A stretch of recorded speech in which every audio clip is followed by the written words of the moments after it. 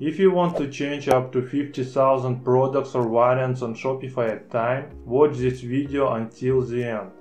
Let's change the price. In the filter sections there are many different filters that allow us to change only those products or variants that we need. If you want to change all products, select the All Products filter. You can change up to 50,000 products or variants at a time. I will select a couple of collections to change prices.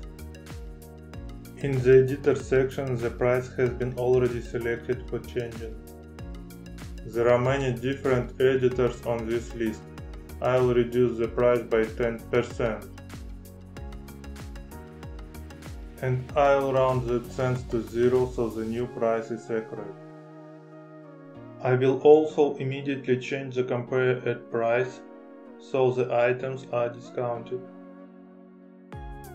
And I will round to the nearest 99 cents. Now I will use the scheduler to return the prices back. I will check the box to be notified of price changes. Save. The task has been created. Now you can go have some tea.